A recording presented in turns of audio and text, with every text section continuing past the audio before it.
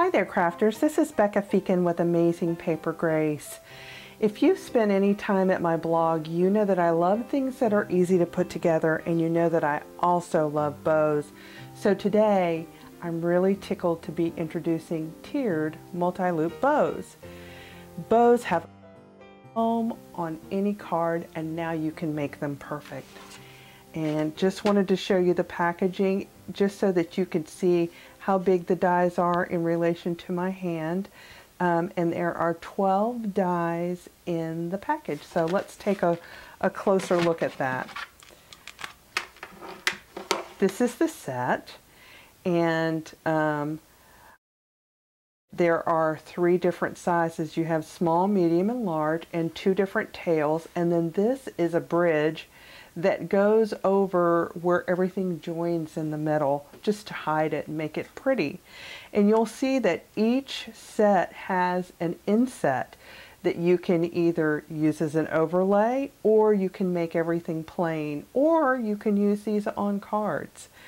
So one of the things that I did, you know that I love brads, so I made holes so that everything could be put together easily with brads or pearl on wire.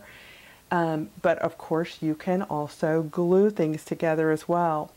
Now the design of the loops is a little bit different from what you've probably seen. And the reason that I did it this way is to give you greater flexibility. You can add as many loops as you want, and you can position those loops and tails any way you want. You can tilt them down, you can move them up, and then you can add as many as you want to get a totally round bow. So today I'm going to have 2 tutorials. I'm going to show you how to make a gift bow for the top of a package, and then I'm going to show you how to make a bow to go on a card. This is the bow that goes on top of the box.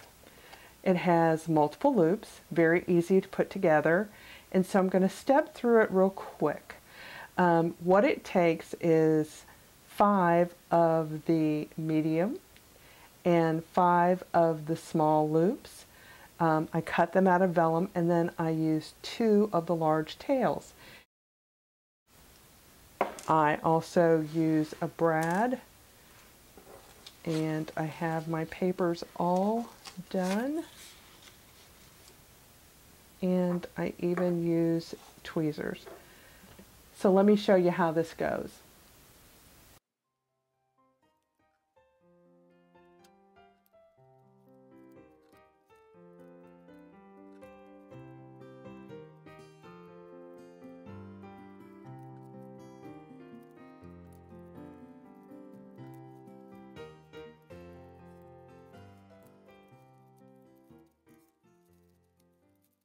So what I've done is I've added the small loops first, because they're the things that are going to appear on top, and then the larger ones on the bottom, and they're all threaded onto my brad, and then I can add 2 of the tails.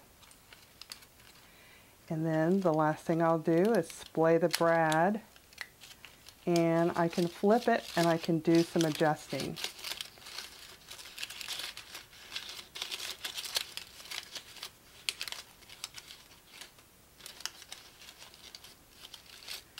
So here you can position them any way that you want. And I will take a pearl or a button and just glue that in the middle, and it actually will hold everything down. But that's it. That's how easy a multi-loop bow is. Okay, so the next thing I'm going to show you is how to make a simple bow. This one is 2 tiers, and it has the bridge in the middle, and then it has 2 tails. So let's get started. I have all of my supplies, and the tip that I wanted to tell you is I am using vellum, so this is very bendable. But if you're using cardstock, it's easy to mangle your cardstock unless you take a brush or a dowel and run your finger across to get a curve in the paper so that you don't crease it. That's especially important on this piece right here that goes across the bridge. It's small and it's easy to mangle it, so if you just take and round it out by pulling it across the brush, it'll bend without creasing. And so you want to get that as round as you can, like so. Alright, so as with the other bow, we have a brad, and we start out with what appears on top, which is the smaller 2 loops. So we're going to take a loop, bend it in half, put it on the brad, do the same with the next.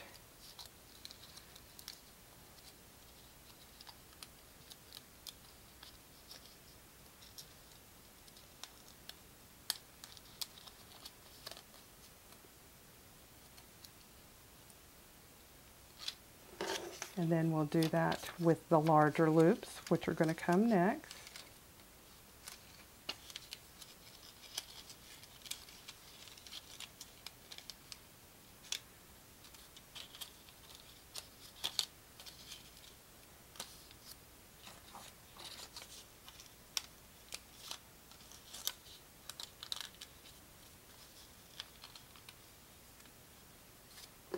Okay.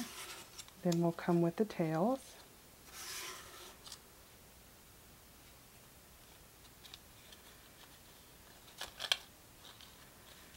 Okay, and so now for this piece starts in the back and it wraps around to the front.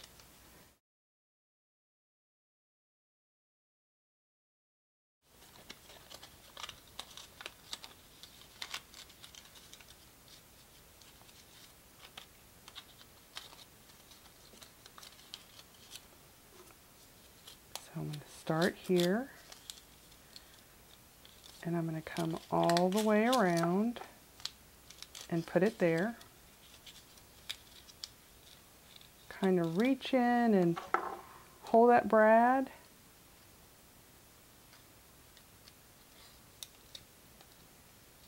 And splay it out.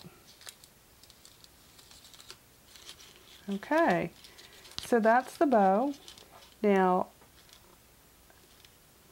kind of puffy, so I just flatten it just a little bit. You just do that as much as you like, and then it's ready to be glued to your card. So now, just quickly, I want to show you something else I made with this set because it lends itself to other uses as well. So here's a card where I used the tails and the loop of the bow as a banner. And then the inlay from the inset of the medium loops is used here as a background. And then also at the end of my video, I'm going to sneak peek something else that I'm in the process of making. And what I used were the medium and small loops, and you'll see that at the end of the video.